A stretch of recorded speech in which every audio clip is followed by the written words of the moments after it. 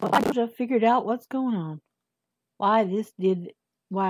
Okay, sorry about some of them that had extra pieces and extra things that didn't make sense. Sorry about that. I'm trying to figure out this thing, how to record all my stuff. And now I know what it does. I'm just, I'm just playing around.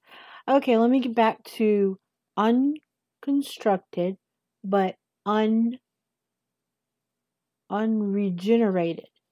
Um, Part 7, page 25 of this first edition book. I'll Take My Stand by 12 Southerners. And this article is by Mr. Ransom. Ransom? Yeah, Ransom. Yeah, his name is John Crow Ransom. Name sounds so familiar. I know there's a lot of doing family history. It gets crazy. Oh yeah. By the way, my name is Loretta Nash, and you are listening to the Loretta Nash Show or Lord's Blog. Okay, let me get back to this story. I only got a couple more pages, and my horrible reading. I'll go ahead and finish it out, and then I'm going to do some go off on a rabbit trail, or as one person says, just go off everywhere. Okay. The unifying effects bound between these geophysically diverse elements of public opinion will be the clean-cut policy that the rural life of America must be defended and the world made safe for the farmers. My friends are often quick to tell me that against the power of the industrial spirit, no such hope can be entertained. But there are some protests in these days raising against the industrial ideal, even from the centers where its grips are the stoutest. And this would indicate that our human intelligence is being again to is beginning again to assert itself. For of course, this is all the truer of the European countries, which have required less of a bitter schooling of experience. Thus, Dean Inge,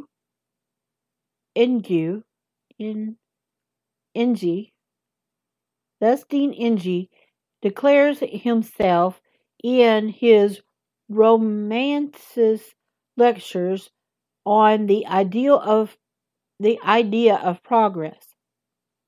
And it's got a big quote. Oh, I've got to read it.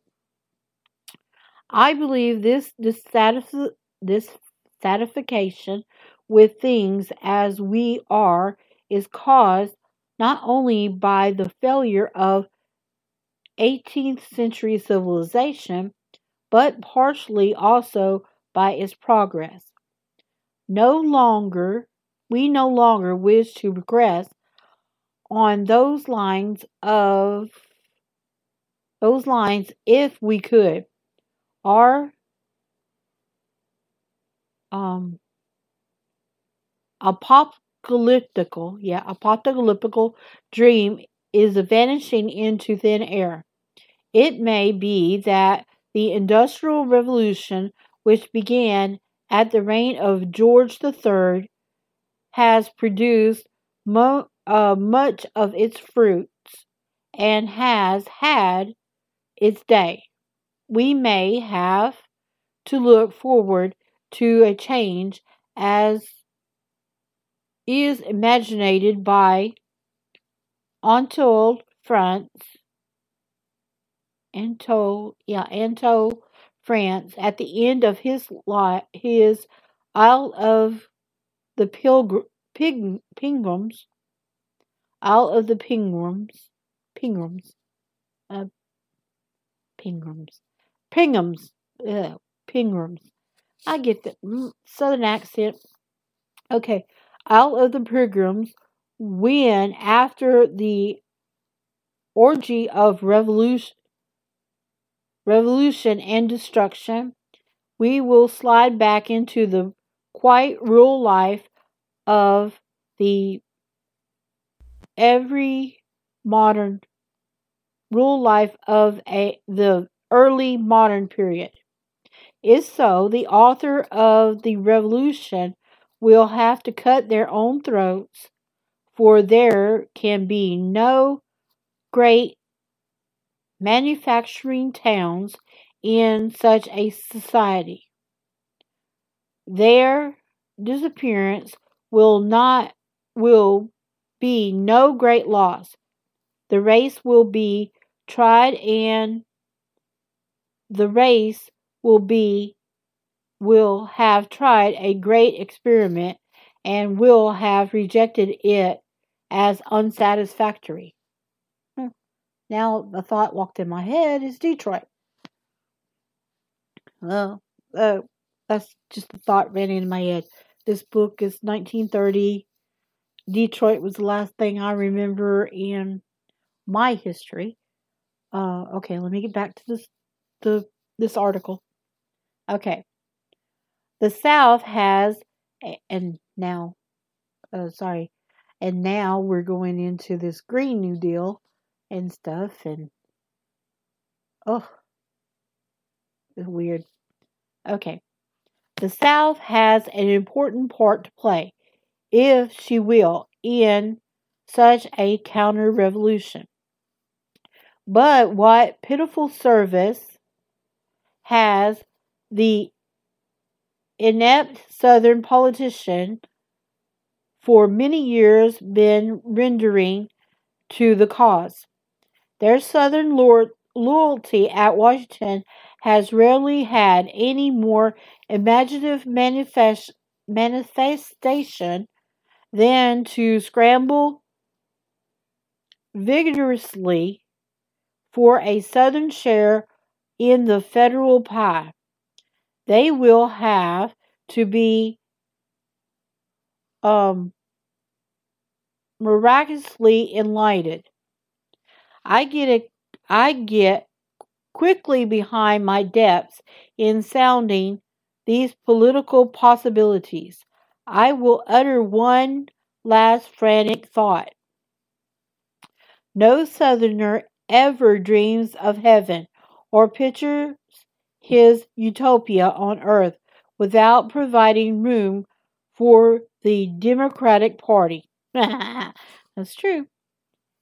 Is it really possible that the Democratic Party can be held to a principle, and that the principle can now be defined as agrarian, conservative, or anti-industrial? It may not be possible after all. If it proves possible, then the South may yet be rewarded for a mutual affection that has persisted in the face of many betrayals. Interesting. Okay. And now it goes into this next article, but I don't want to read it right now. But that was interesting. And most of it is pretty much what's going on now. And you got to think, this is history, guys. I'm reading a book as a history. Of course, it's written after World War One, 1930s, and of course, it's written by Southern gentlemen that were around. That probably their life was influenced by the Civil War, or they heard their grandfathers say something. Because I'm going by what mine did, because I know my I think she's double great grandmother, she was supposed to have been born around that time. I never met her. I don't know if my mama ever met her. And her last name was Gahagan. Huh. Funny name, Gahagan. Yeah. Was that Gahagan? Yeah. Yeah, it was Gahagan. And that's weird. Okay, whoa. Um, yeah, you're listening to the Loretta Nash Show or Lore's blog. Um, to fill up the time, I'm an artist, or as it says, a Southern American artist, hence the accent. And that's why I wanted to read this book right here out loud, by 12 Southerners. I think I heard something on the radio, um, about somebody. Yeah, it was one of the guys on the radio talking about that. Uh, Somebody said he wanted to hear the other guy, his mama, read things with her southern accent. My accent kind of fluctuates sometimes. That's what my friend said. She's from England. When I was in college, it fluctuated sometimes. She couldn't figure out where I was from, and if I watch an one show, I seem to mimic things a lot. That's what I do. I mimic, and I pick up things if I've been around stuff too much. Maybe that's why I sound like I have a speech impediment. I for a while my husband, bless his soul, had a very pronounced speech impediment. Very pronounced. I could understand him fine and everything, and it was caused by, um, apparently he had cerebral palsy in there, and this pandemic kind of took him. Because being special needs, or I hear in the news that the ones with special needs, they like to see people's mouths, and with everybody wearing a mask, they can't see people's mouths. I'm sorry, I'm just rambling to try to fill up the time here on this before I start this new article in this. I'll make my stand book. It's a nice, pretty book. Very in really good condition. Only condition, bad condition it is light faded a little bit. I don't remember the library over here having very much windows. Uh, our library built a new library, and I remember the old library, and it's not in use right now. I think they were thinking about converting it into something. I can't remember what it was. Here in, of all places, West Memphis, Arkansas. Uh, um, and you are listening to the Loretta Nash Show or Lore's blog, and I'm going to see you in a bit for the next article in this book, which has a lot of articles about, and it's written by 12 Southerners, and figured out why it does weird stuff. And I'll see you in a bit.